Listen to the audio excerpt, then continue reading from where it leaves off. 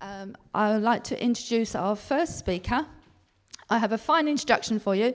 Professor John Sweeney has been at Maynooth University Geography Department since 1978. He's originally from Glasgow and received his BSc and PhD from the University of Glasgow. John has taught courses primarily related to climatology, but he's also taught biogeography, geomorphology, and environmental resource management, and has taught and researched at a number of universities in North America and Africa. He's also been involved in course design and curriculum development matters at second and third levels. Over the past 38 years, he's published approximately 100 scientific papers and edited and co-authored 4 texts on various aspects of climatology and climate change in Ireland. He's served a number of national academic societies as President, Secretary and Treasurer, as well as being the Irish representative on a number of European academic bodies.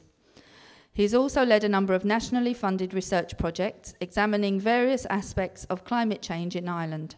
Professor Sweeney contributed to the reports of the Intergovernmental Panel on Climate Change, which was awarded the Nobel Peace Prize in 2007.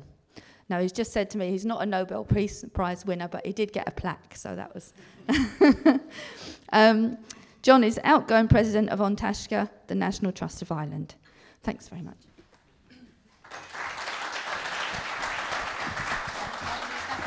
I'll use this one. See. Thanks very much. I hardly recognise myself, but despite the accent, my own roots are just in the adjoining county to the north of us here, so it's a pleasure to come down to the west of Ireland at any opportunity, and I'm thankful to the Headford Environment Group for inviting me. When I come to the west of Ireland, I'm always thinking about the poet Seamus Heaney, who spent so much of his time wandering around, and there's a very apt little quote from him here, which I don't think you'll be able to see if you're sitting beyond the third row, unfortunately, but feel free to come up to the front if you like, where there's plenty of space. And it is that the world where we are to make our tarry arc lies before us. And it's a kind of I suppose, a watchword for what we're trying to do today, and looking at the kind of world we're shaping for the future, both for our own children and for the people that come after us. And it's a sense of how are we determining the legacy of what we leave behind for them to have opportunities and have options for the future. What we do know is, of course, that we live in a warming world, and as we work our way through from the end of the 19th century, you'll see how those colours change to yellows and oranges as the world has warmed up considerably over the past century. And we know also that last year, therefore, ranked as the warmest year since at least 1880, when reliable scientific records of climate became available. But one interesting statistic for any of you who are under the age of 30 in the room, and that is that throughout your life, you've never experienced a month in your existence when the Earth's temperature was colder than the whole of the 20th century average. So we live in very exceptional times, therefore. And these exceptional times are not just exceptional for us, they're exceptional especially for those who can ill afford to cope with the extra stresses and strains which is being imposed upon them by climate change. And I particularly like this image of this African lady, because I'm not really sure what she's trying to tell us. Is she saying, look at the life you've given me here, I have to walk 15 kilometres to get my firewood for my evening meal, I carry my baby on my back as I do? Or is she saying, you know, I'm independent, I'm going to be able to cope, I just need a little help in life? And that kind of image haunted me for a long time last year. Eventually I got to Africa, and I went into a very small, isolated little place in the middle of the bush in Zimbabwe to talk to some of the local people in a village hall, not unlike this. Unfortunately, in this case, it was made of mud and wood, and the local people then began to tell me their story. And I'm always interested in talking sometimes to the elder people in the area, because they have the longest memory. So I fastened on this old man here, and I asked him about how was he managing these days. And he said, well, things have changed very much for me, because I used to be able to go out and plant my corn in September, and then the rains would come in October and November, and I'd be able to grow my crop and enough food for my family. I'd go out and harvest it then after the turn of the year. But he said the last few years, things have changed so dramatically. I go out and plant my crop and the rains don't come, or they're very late, and my crop sometimes disappears and shrivels up and doesn't germinate. Or even if it does grow, I go out after the end of the year to harvest it, and the rains have withdrawn early and my crop dries up in the field as well. And although he didn't ask me the question on his lips were very clear. He was more or less saying, well, what's going on? Who's responsible for that? And here, I was at a loss, because I had to tell him, well, I'm afraid it's us in the developed world that's really the major cause of your problems at the moment. And to confirm his problems, I went a little further to see in that part of Zambia the famous Victoria Falls, where the great Zambezi pours over the escarpment. It flows down into Lake Kariba, the largest man-made body of water on Earth, where it powers the great hydro turbines, which give something like 90% of the electricity of the big country of Zambia. And that's how it looked in June last year. But I was there not in June, I was there in September. And this is how it looked in September. And I was really horrified to see that the water had gone. The rains had failed. The Victoria Falls were virtually dry. Now, they do dry up from time to time, but this was exceptional. But the consequences of that were very clear. There was no water going into Lake Kariba. There was no hydropower being generated for cities like Lusaka. And as a consequence, people were facing 18 hours of power cuts in the big cities, which were dependent on those supplies. What happened then? Of course, people had to cook their meals. You can get by without electricity in a hot climate if you don't need air conditioning, or you can cope without it. But you have to cook your evening meal.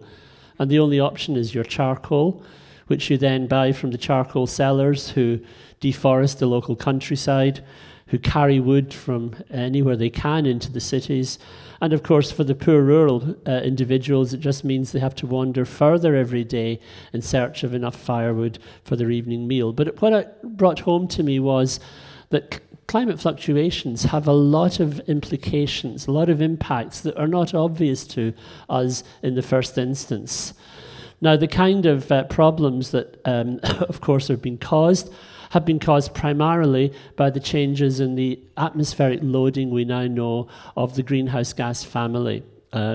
Gases like carbon dioxide, gases like methane, gases like the nitrogen oxide family. And if we look at how that has changed over time, this kind of dancing graph shows basically the measurement of CO2 from the South Pole to the North Pole. This red dot in the middle is the main measuring station in the middle of the Pacific and in the Hawaiian Islands. And as you can see, as we move through the years, from about 1980, you can see the graph steadily rising there, and rising from a starting point around about 335 parts per million in 1980. But as each year progresses, you can see the graph going higher and higher. You also see, interestingly enough, a place kick in not too far from us here in County Galway, Mace Head, which becomes one of the major measuring stations for carbon dioxide in the world around that time. You can see the way in which it oscillates from summer to winter as the vegetation grows, especially in the northern hemisphere, and takes carbon dioxide out during the summer months, and then the CO2 builds up again when the leaves fall off the trees during the winter months. But you can see undoubtedly the way in which the trend is so well established and so clear-cut as that period goes on. Now, of course, when you get to the present, you begin to wonder, well, is that something that's happening only relatively recently, or is it something that we can identify as happening earlier on? And so we go to some of the more early records, records which began about 1950, again from the Hawaiian Islands. And you can see, as we push our records back here, that the trend is confirmed even back to that period of the middle of the 20th century. And if you want to push it back even further, of course, there are ingenious ways we can now measure what the carbon dioxide concentration of the atmosphere was hundreds, if not thousands of years ago. We can use tree ring analysis. We can measure the bubbles in the ice sheets which have trapped the atmosphere from that time. We can even put probes into the Egyptian pyramids, which have been sealed up for 5,000 or 6,000 years. But the answer always comes out the same. The answer always comes out that it stabilizes at about 270, 280 parts per million before the Industrial Revolution. And even if you go much, much further back than that, by looking at bubbles in the ice sheets, and we can trace the interglacials and the glacials which have punctuated Earth history all the way back, we can go to about 800,000 years ago. It never exceeds that value of about 280 parts per million, even during the peaks of the interglacials which occurred at that time. So the message is quite clear. We're now living in an atmosphere which is different and which has been enhanced by human activity, more so than any time since the past 800,000 years.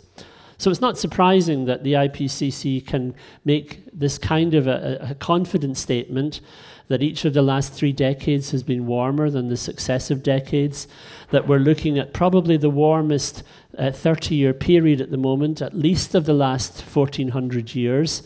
And most importantly, this very headline statement that it's extremely likely that the human influence has been the dominant cause of warming since the middle of the 20th century. Now, that's a statement which, of course, some people would like to challenge, but that's the considered opinion of the world's scientists, assembled, reviewed, and peer-reviewed. And I say some people will like to challenge that because, of course, if you look at a trend, you can always pick sections of it which may go the opposite way, and you will find, for example, that some people think that there was a pause since 1995, and of course you can cherry pick a trend to get that kind of a false or artificial trend coming out the other way. But this is what you have to look at. The overall trend is very clear-cut as well.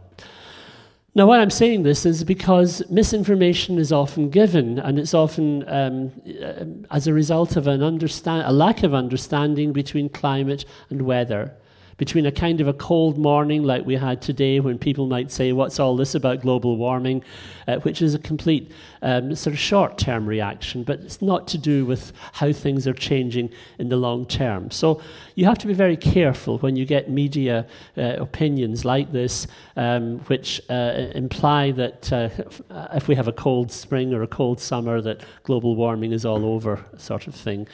But you have to be very careful with the tabloid press anyway, as you all know. Would you believe, for example, a newspaper headline like this, which says inside it's going to help you to stay healthy and avoid cancer, and to help you do that, it's going to give you a free portion of chips at the same time.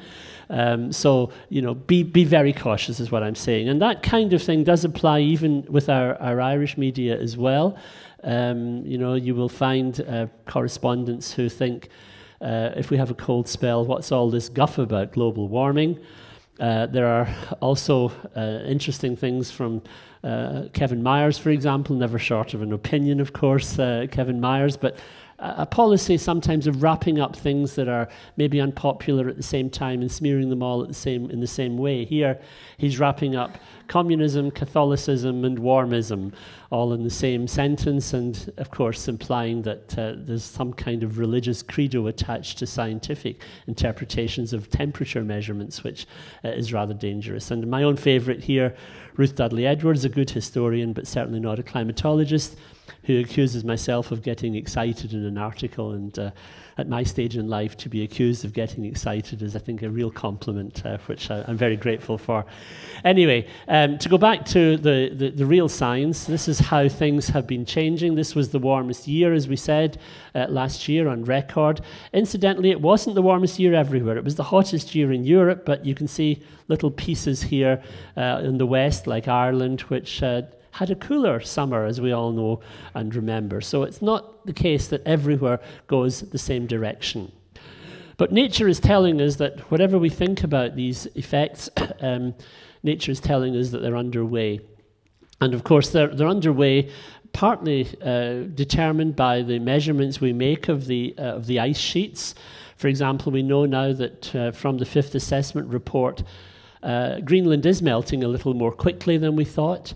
It's now putting in about 215,000 million tons of water into the oceans every year, which is about 5 times, 6 times more than it was in the last decade of the last century, the 1990s. We know that the Antarctic now is losing ice on balance. We thought the Antarctic was quite stable, that it might even be gaining ice as a result of more snowfall. But in fact, we know that it's now adding as well about 150,000 million tons per year to the ocean's water supply, again up about 5 times.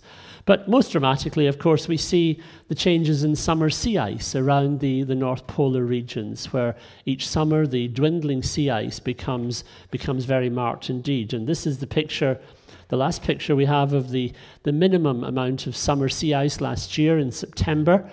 And you could have sailed from Galway quite happily round the coast of Siberia last summer, all the way to Japan and to China without encountering any ice at all. A very strange and very, very different situation from what normally applied 40, 50 years ago. With a bit of ingenuity, you could also have made the Northwest Passage across the north coast of Canada to California or to Alaska. Again, you could have managed the fabled Northwest Passage, which people, of course, gave their lives trying to find. This is Sir John Franklin, who spent his life and a number of voyages trying to find the Northwest Passage in the 19th century. Eventually, he perished with 129 of his crew, and when they found the remains in more recent times, the bones had been scratched by metal implements, implying that they had perished and even resorted to cannibalism at the end of the day. But it shows you the lengths which people were going to find a route which today is largely open. Today, you could, for example, sail quite happily, and of course it's opening up economically. It's opening up for mineral exploration, a very fragile environment, which unfortunately is very susceptible to oil spills or anything going wrong. But it's opening up because it's now so lucrative to sail the Northwest Passage. You can save $300,000 on a single trip going from Europe to China, and it only takes you maybe 20 days to do that. In fact, you can make the whole passage in about 8 or 9 days through the 2 straits. That's very lucrative indeed, and it's going to be an issue for the future to think about. So what I'm trying to say is the issue of climate change is largely settled from a scientific point of view of what's been going on in the past. But what about the future? Well, the future depends on how good we are at trying to make scientific projections. And this is Lewis Fry Richardson, who was a Quaker, and he was an ambulance driver during the First World War. We're hearing quite a lot at the moment about the First World War. He had a lot of boredom as an ambulance driver in between the activity on the Western Front. So he set himself a task of trying to work out what the weather would be 3 days ahead, 4 days ahead, at a time when there was very little observations and a lot less knowledge than we have today. And he had only a slide rule or so to use to do it. He got it completely wrong, but nevertheless his principles were right, and he used an interesting term. He said, suppose I had lots and lots of people working rather like an orchestra, where the woodwind was in this corner and the brass was in this corner, and they were all doing their own little calculations and giving me the final answer, the conductor, that I would then say what was happening everywhere. And he used the term computers for the first time to describe all of these people who were computing away in the background. Now, those computers, of course, we've now replaced with real computers, if you like, and we've seen an explosion in the capability of computers to handle the complexities of the atmosphere, to handle the what-if situations of a chaotic system where you have so many options, 1 hour ahead, 12 hours ahead, 12 days ahead, that it becomes a really complicated exercise. And we can build up very complex models from that kind of exercise, which gives us an idea of where we're going to go. The input for those models, of course, is really what we're doing to the atmosphere. Are we going to continue along a trend of increasing greenhouse gases from around about today, where we put in about 12,000 million tons of carbon dioxide? Are we going to continue to a picture of maybe 16 or 17 by 20 years' time? What we can do with the models, though, quite interestingly, is we can run them with an atmosphere with a normal greenhouse gas component and an atmosphere with an actual zero greenhouse gas component, or a natural greenhouse gas component. And when we do that, we therefore can say, well, what is the effects of humans as opposed to what are the effects of natural? And here we find, of course, that we only get agreement between the observations and our projections when we use all of those factors, the human factors. If we were to use only natural factors to drive our models, the Earth should be cooling down at the moment. But it's not. And it's only when we build in CO2 and other gases that we get the agreement with observations, which gives us confidence that our models may actually be working and working correctly. Now, for the IPCC, then, this is the scenario that's painted for the globe if we don't do anything to arrest our greenhouse gas emissions. You can see a rise in temperature in the next 20 years, effectively of another ½ degree or so. Only a 50-50 chance of avoiding 4 degrees of warming, despite what the Paris Agreement has been saying.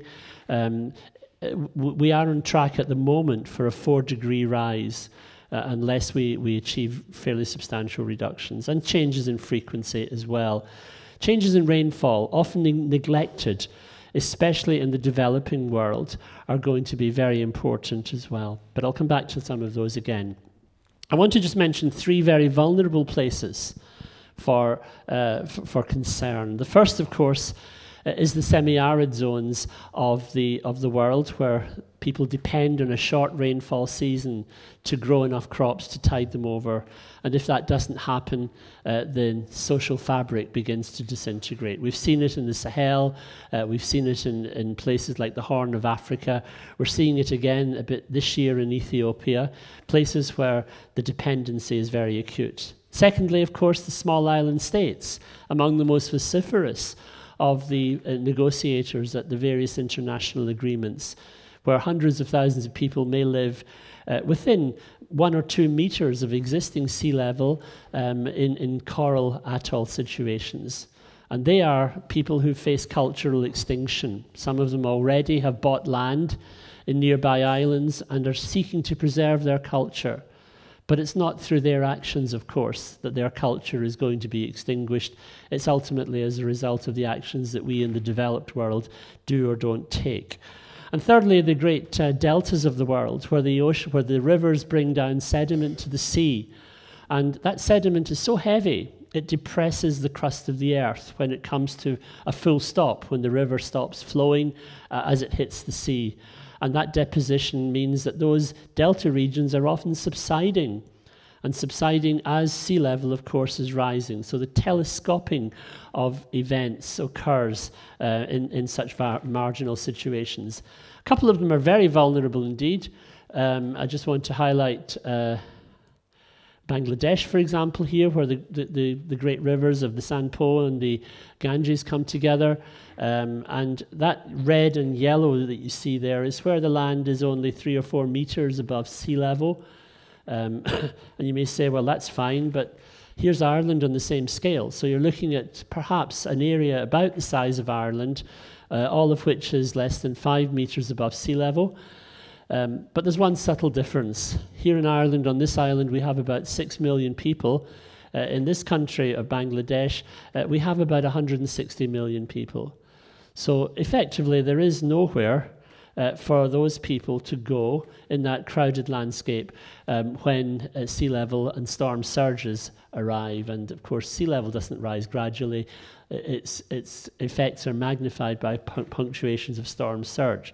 So Bangladesh will lose maybe a quarter of its land, even with a 1 metre rise in sea level. And that will make the current situation of migrants that we see in the Mediterranean seem very small beer indeed in the years ahead, if and when that happens. Now, we're beginning to see some of those extreme events happening already in the developing world. We've seen the most intense cyclone on record, Typhoon Haiyan in the Philippines a couple of years ago, the devastation of the town of Tacloban that you see here. We've also seen even the developed world beginning to get a taste of some of the extreme events that perhaps it hadn't planned for. Katrina here, Sandy more recently along the east coast of North America. And so the developed world as well is beginning to reap some of the consequences of what it's been doing to the atmosphere. We in Ireland are part of that developed world, and our changes are very much in line as a mid-latitude country with what's happening in the world as a whole. So if you were to take the global temperature changes of the past century and a half and look at the Irish temperature changes, they're very much the same. We mirror the global average, which is what you'd expect for a mid-latitude country. So no matter where you go in Ireland today, you find that you're a half a degree warmer than you were 30 years ago. Whether you're in Belmullet, or whether you're in Shannon, or whether you're in Malin-Head, virtually every month of the year is about a half a degree warmer. And that has all sorts of consequences which you'll be noticing in your gardens, in your farms, in your house heatings and so on.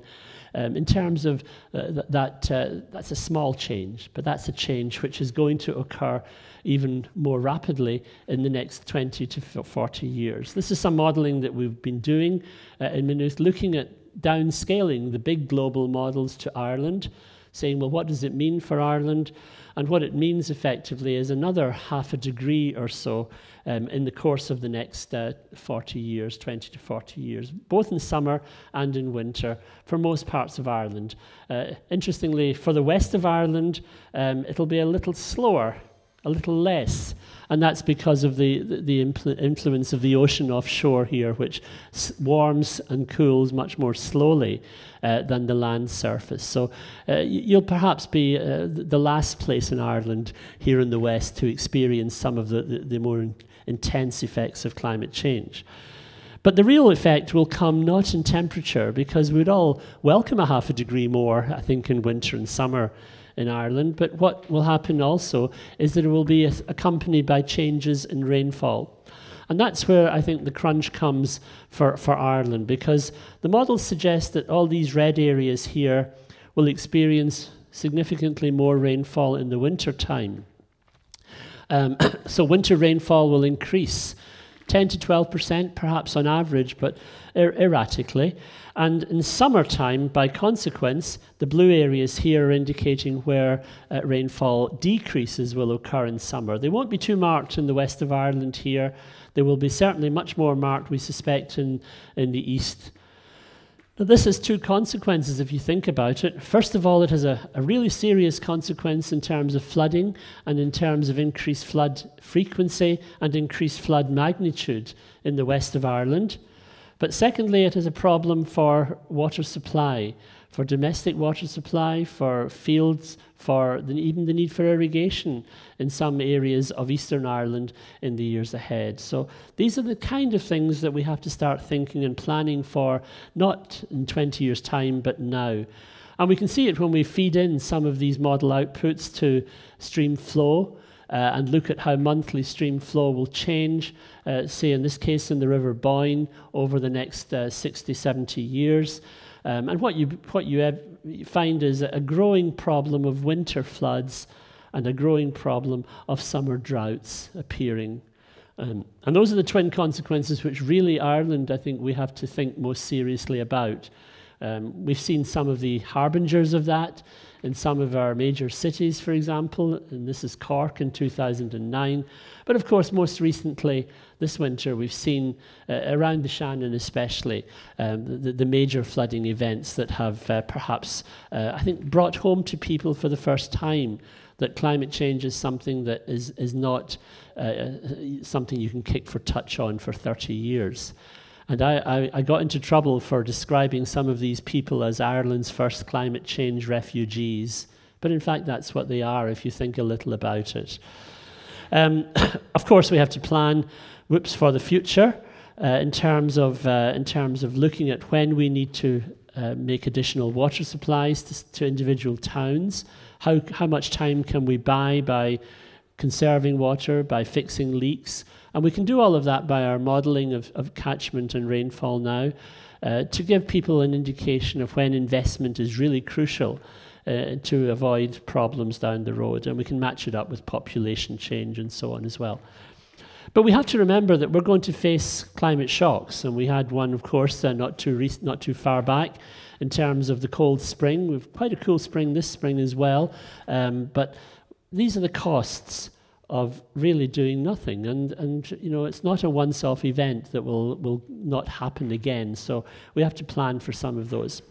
Just a very quick word on agriculture, because we have we've done some modelling for every 10 square kilometres in the country with different yield classes for grain, for grass, for potatoes, and the maps are horrible. But let me just tell you what they tell us.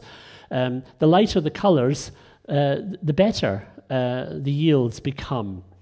So, for example, here you can see for, let me see, this is grain yield. You can see the west of Ireland actually does relatively well for wheat, for barley in the years ahead. It has that little extra moisture in the summer that the east will be starved of. So if, of course, the soils permit, and in many cases we know in the west the soils just simply don't permit, agriculture will do actually quite well. The ones that won't do well are things like potatoes, which of course don't like dry summers. So potatoes will be difficult to grow in some parts of Ireland in the decades ahead. And grass will also become more problematical in dry summers. You know how milk yield goes down and how grass yield goes down. So again, the west does a little better than the east because of that little extra moisture in the summer that it will enjoy.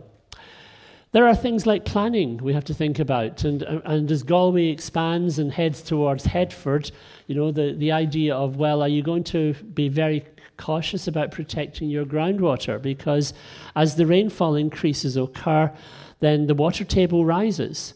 And part of the problem of last December was that people were walking around in contaminated water from their neighbours' septic tanks. And that's going to be a growing problem, which means that we'll have to plan settlement a lot more cautiously in the years ahead than we do at the moment. You can see the slightly darker colours around Galway here is where the highest septic tank densities occur, and that's where the problems will have to be addressed most closely in terms of the wisdom of adding to the problem in the future. So planning was going to be much more crucial than it is at the moment. And of course, we have our lovely landscapes to think about as well, and you're all very conscious of the beautiful landscape you live in, but some of those are threatened. And Anya will say a lot more, I think, about biodiversity. But just to mention, the problem of dry summers don't do very well for bogs. They don't do very well with sea level rise for salt marshes. For the very unique landscapes of County Galway, the machair of the coastal vegetation, again, it's not going to be beneficial to have sea level rise swamping that, and especially the high mountains of Connemara.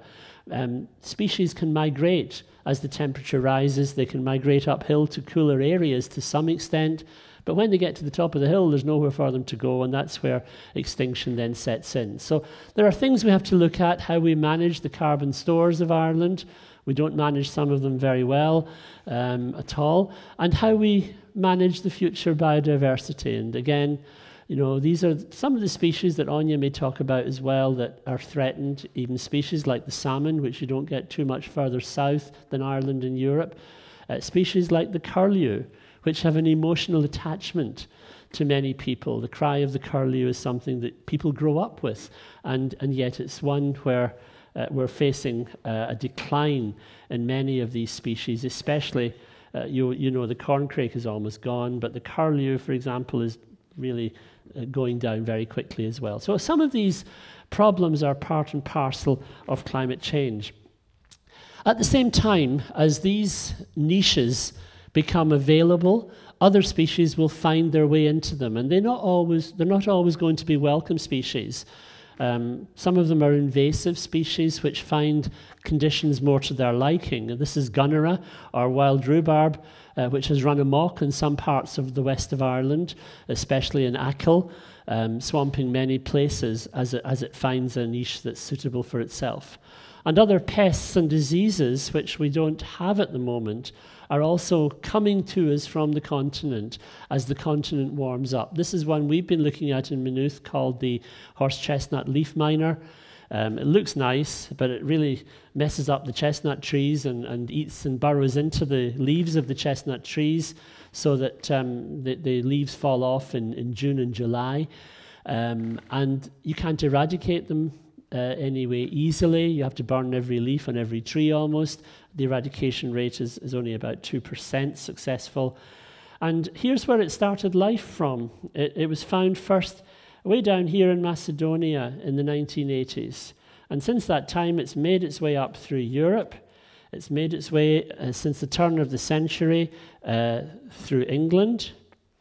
And by about 3-4 years ago, it was in Holyhead, waiting for the ferry to get across to Ireland, and in fact it made it across to Ireland about 3 years ago. So we're now facing the eastward spread of that.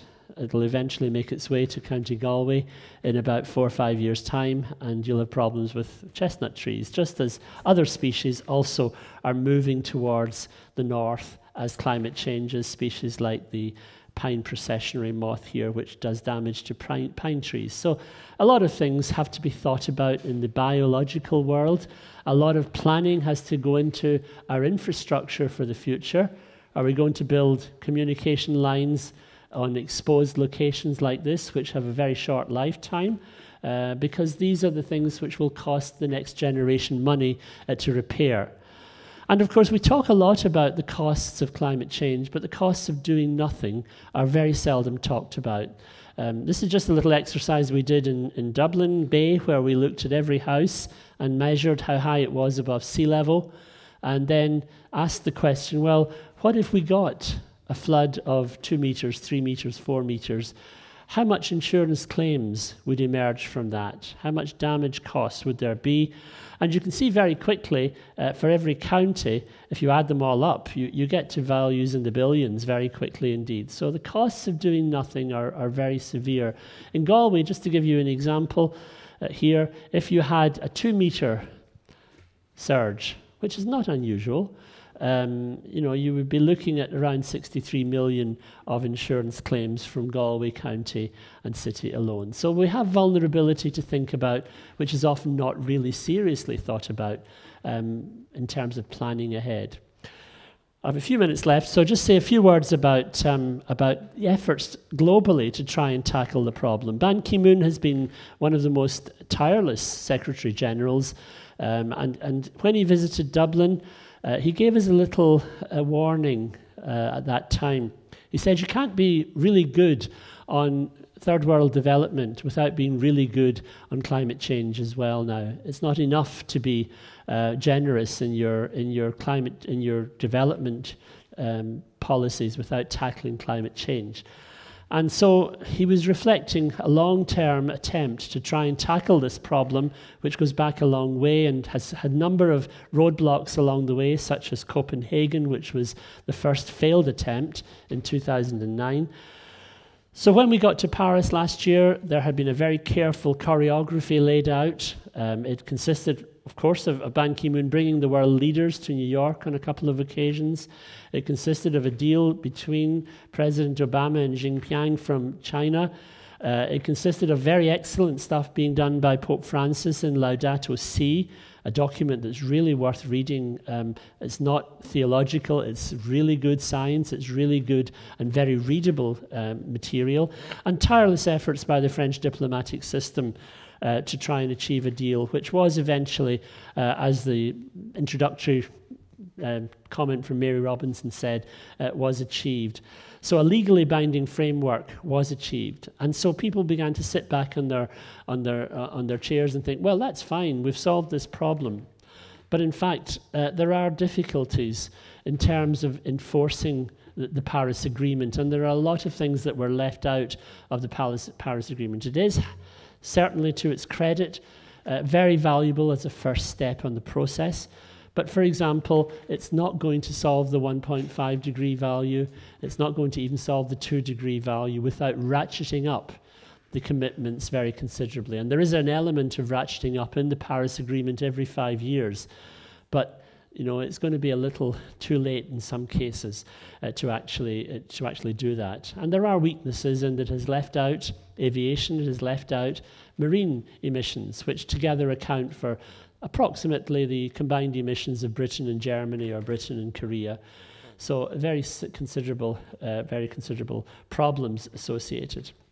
This is the map of blame, map of culpability, and you can see the big countries here reflected in their area, in their size, and you can see the problems of climate change are essentially caused by the north.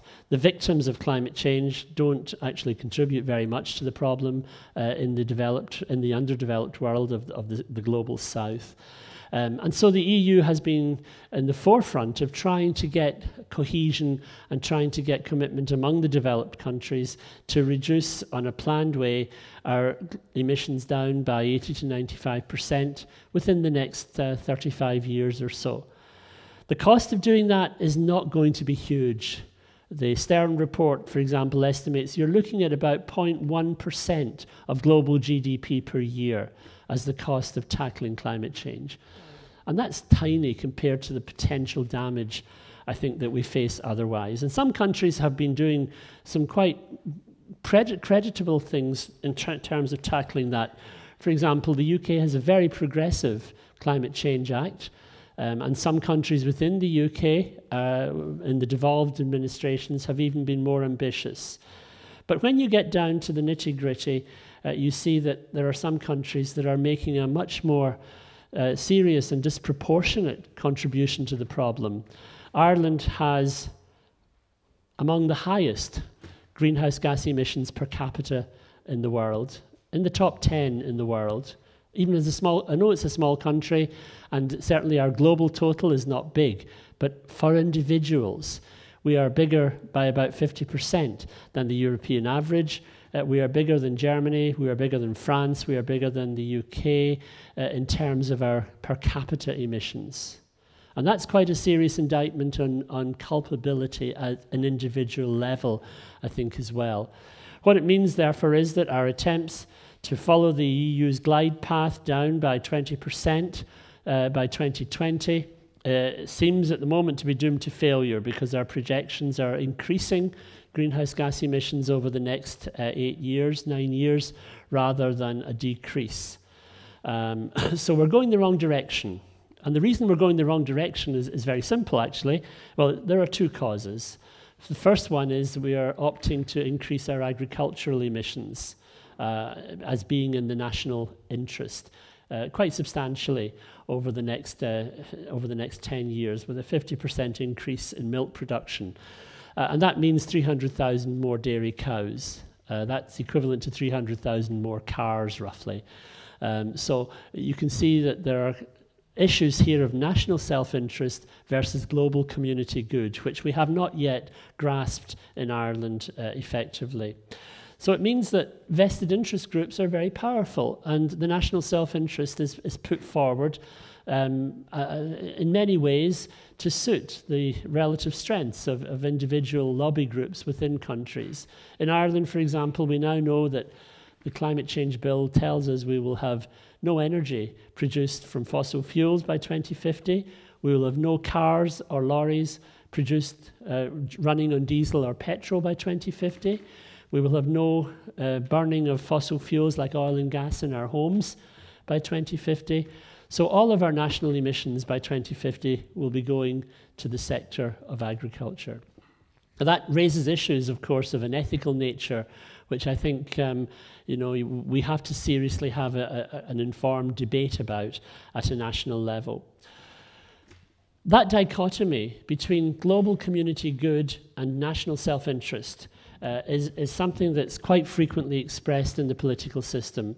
And it's expressed very clearly here. I'm not just picking out the Taoiseach here for his comments, because it would be the kind of thing that you could pick out from almost any, well, not all, but from most politicians in Ireland. On the left, you can see the kind of statements that you would love to see from a country that's going to assume leadership or going to assume its responsibilities to tackle climate change. They are delightful statements. The hand of the future beckons, the clock is ticking, we have no time to waste. This was on the way to the UN summit in September 2014. And yet, 3 weeks later, on the way to the Brussels summit, the sentiments are very different. We are not going to get screwed by targets in Ireland. We are not going to get hammered by changing our lifestyles. This sentiment is so contradictory from the previous one that it shows up that dichotomy very clearly between the intention and the reality. But I don't want to dwell too much on that. We've tried with bills, but the bills are going to be fairly ineffective. But what I do want to show you to finish is the one key outcome of the last IPCC report, because to me it encapsulates most of the conclusions that I think we have to take on board, and I'll finish at that. Firstly, this is the cumulative CO2 emissions since the end of the 19th century on this scale. This is the temperature rise that the Earth has seen on this scale, and you can see there's a very clear linear relationship between how much CO2 we have put into the atmosphere historically and how much our temperature has increased, about 1 degree at the moment for all of the CO2 we put in, which means that we can push this forward.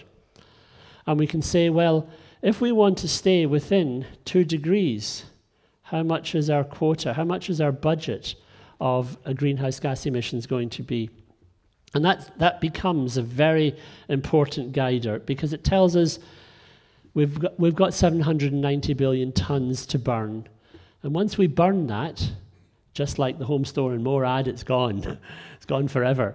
We can't go any. We face inevitable dangerous climate change above 2 degrees centigrade at that point. The problem is, of course, of that 790 billion, we've burned already 556. So what we have left, and what your children and your children's children have left to handle, is 234 billion tonnes. And that 234 billion tonnes is being burned away at the moment by about 11 every year. Now, you can do a very simple division here, and it'll tell you very quickly, we've got 2 decades left to get this problem cracked. After that, we face the inevitability of dangerous climate change. And that's why Mary Robinson is so active at the moment. That's why the concerns about divestment, the concerns about leaving hydrocarbons in the ground is so important at the moment as well. But those are issues I think John and Danya will touch on later on. But let me just finish by showing you once again this lady, because the decisions that we make as individuals in Ireland are decisions which will affect the people of the developing world intimately. And I think one of the lessons that we've come out of the last year from Laudato Si in particular has been the conviction that the planet is our homeland, effectively, and that we have this common home to protect, not just for Ireland, but for the global community as well. So it means that we have to tackle this issue, and we have to get real about this issue, and we have to think in terms of the next few years and not the next 50 years, in terms of actions which actually mean things. So I'll leave it at that just now. Thank you.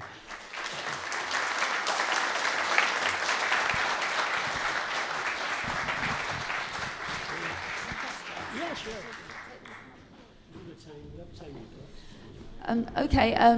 We've got a few minutes to take some questions, but can I ask you to keep them brief, please? And can we have questions that are relevant to the subject, and no major speeches, please, from the floor? So just a few minutes then. John here has got a microphone, so if you want to call him if you have something to say.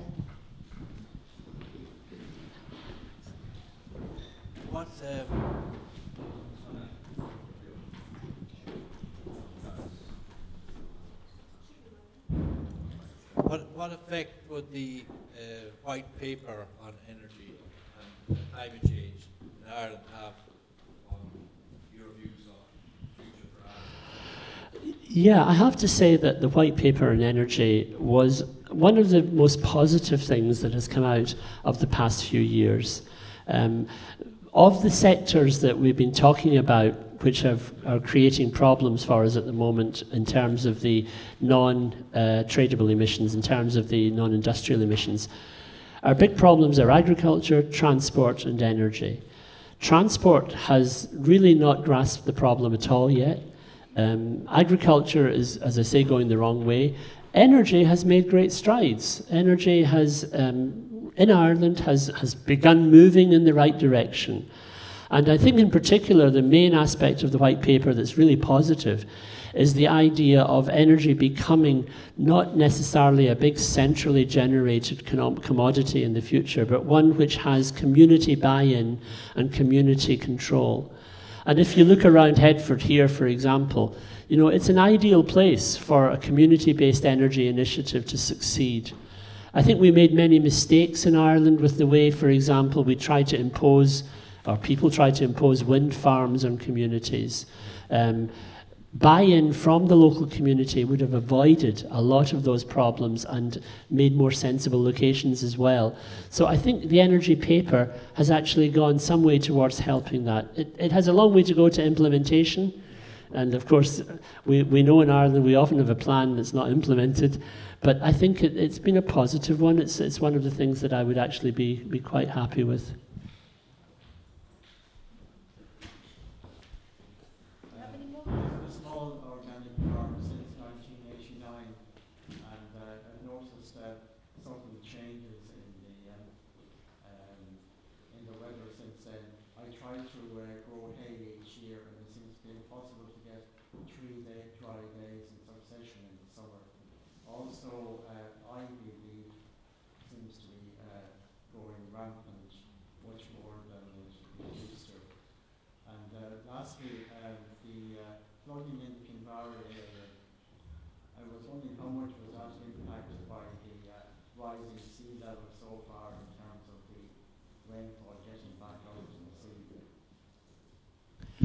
Okay, well, sadly, organic farming in Ireland has not taken off the way it should have. I would have hoped it would have been fostered and encouraged a lot more by central government than it has.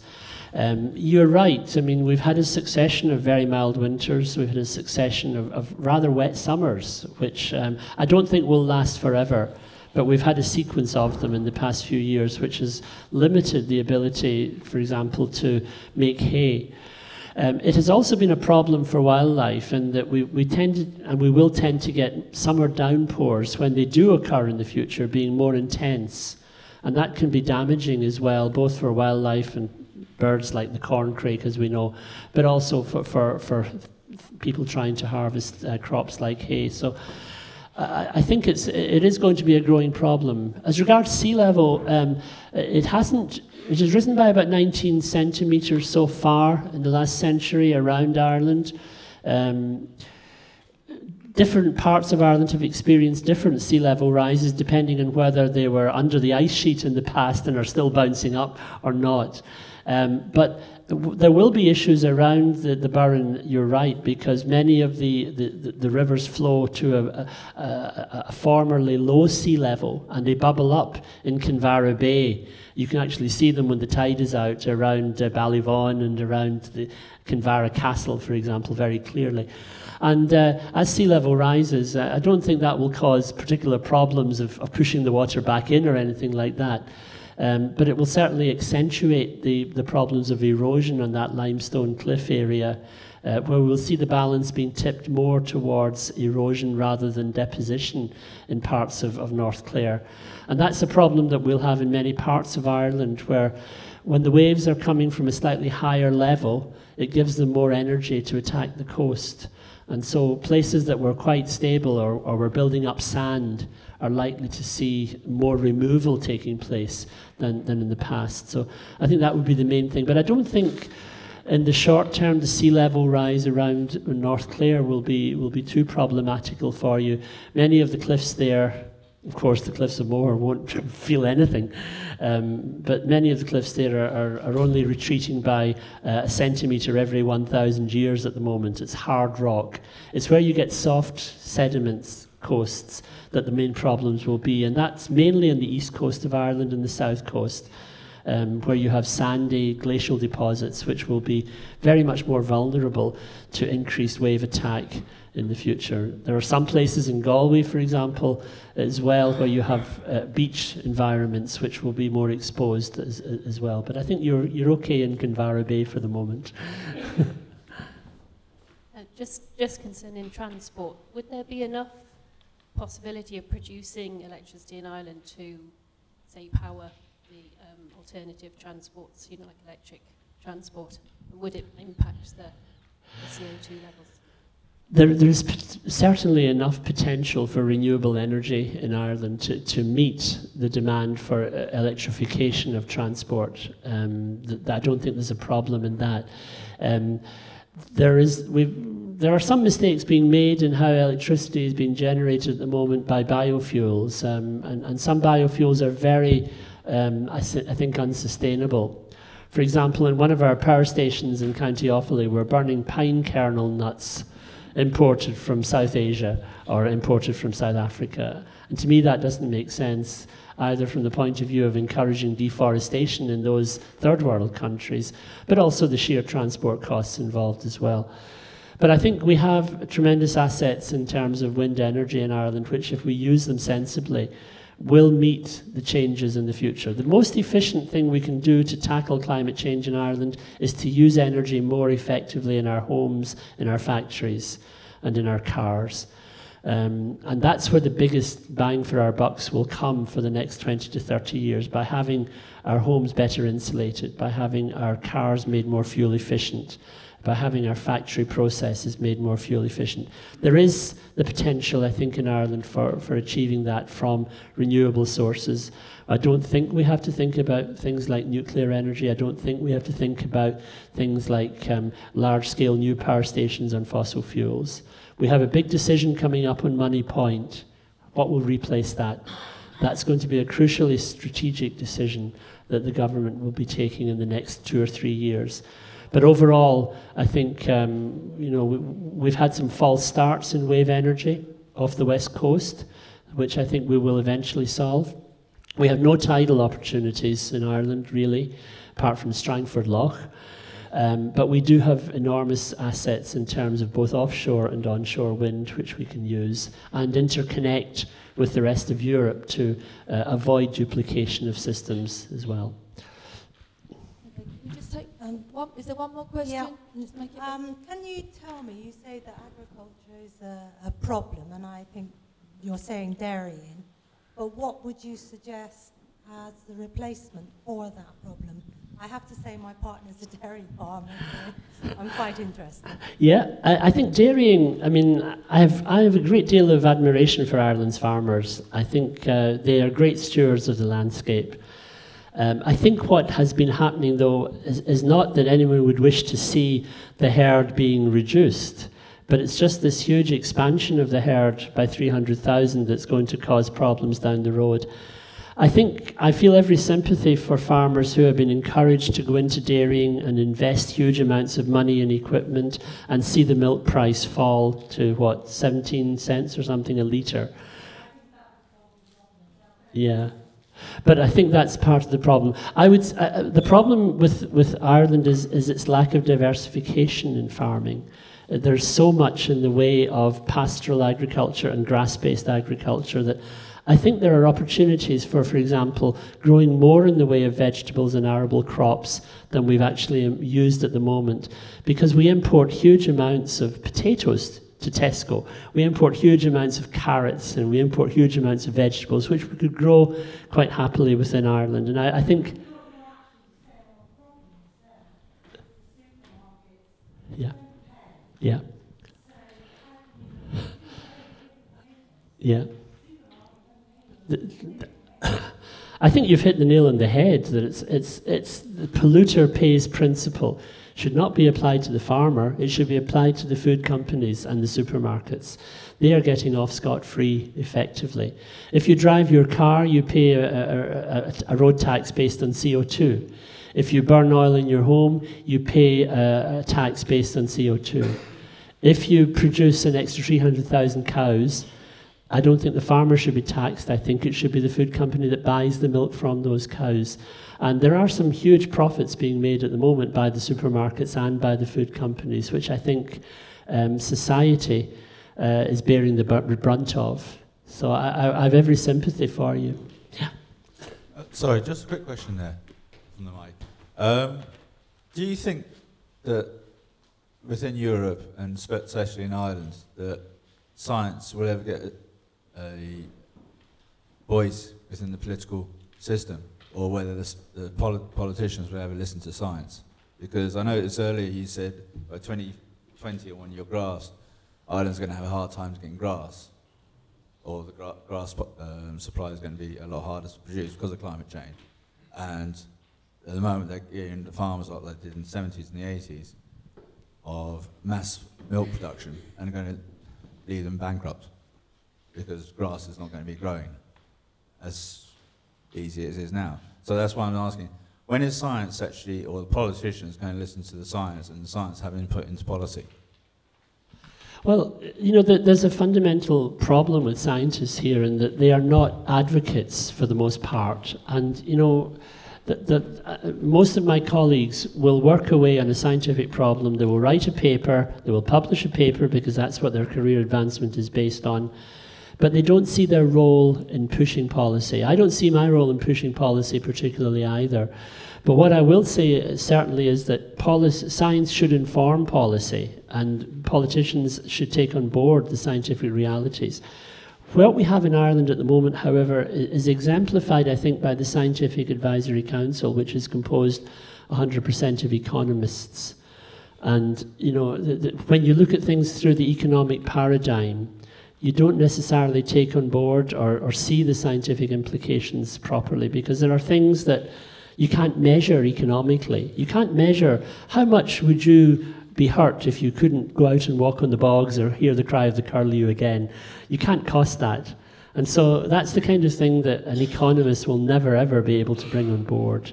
And I don't know what the answer to that is, quite honestly, but I do know that we've reached the stage in Ireland where the economic paradigm is so dominant that, you know, the realities of everyday life are being lost by it in this area, as far as I can see, unfortunately. Yeah. Thanks very much. Thanks very much, John.